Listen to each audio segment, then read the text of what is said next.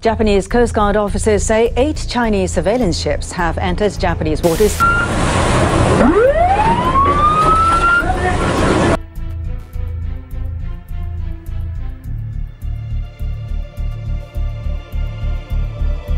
two countries worsened.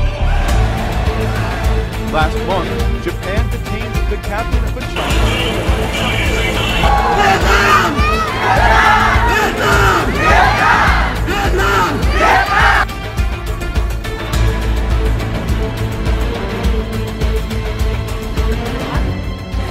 Given the recent history of tensions in the South China Sea, China's unilateral decision to introduce its oil rig into these disputed waters is provocative and unhelpful to the maintenance of peace and stability in the region. China must respect international laws. On May 4, 2014, the representative of Vietnam Ministry of Foreign Affairs protested China's decision to move the Haiyang 981 oil rig well inside Vietnam's waters in the South China Sea. In particular, China plans to deploy the oil rig just 119 miles off Vietnam's Luzon Island and 17 miles off the Paracel Islands, which belong to Vietnam. The position is completely within Vietnam's 200-mile exclusive economic zone.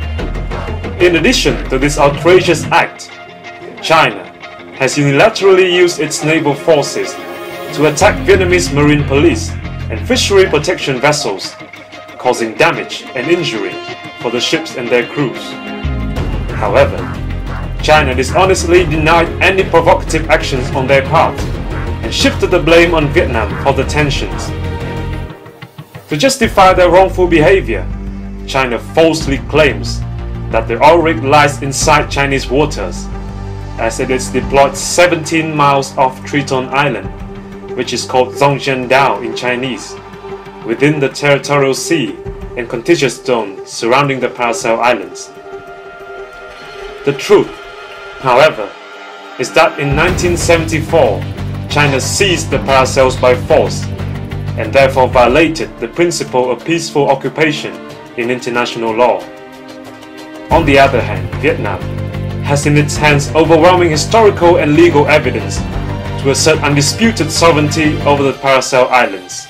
Disregarding international concerns, China considers itself above international law and tramples on all civilized principles of conduct. Although being a signatory to both the 1982 UN Convention on the Law of the Sea and the 2002 Declaration on the Conduct of Parties in the South China Sea, China respects these documents only in words, not deeds.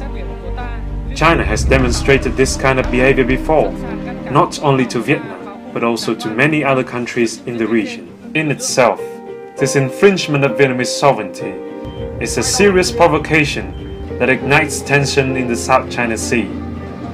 Besides, the banning of foreign ships within a 3-mile radius of the rig and the presence of 80 escorting vessels, which include naval ships and aircraft, greatly disturb international maritime security. Vietnam does not consider the area a disputed one and will not concede to any illegal action from China. The ceaseless escalation of China's expansionist ambitions in the South China Sea is causing great turbulence and instability.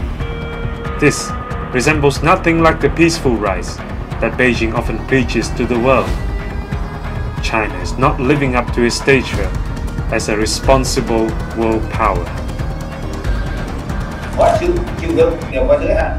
Nếu tiếp tục đâm vào chúng tôi thì chúng tôi cũng có những cái tự vệ tương tự để đáp lại.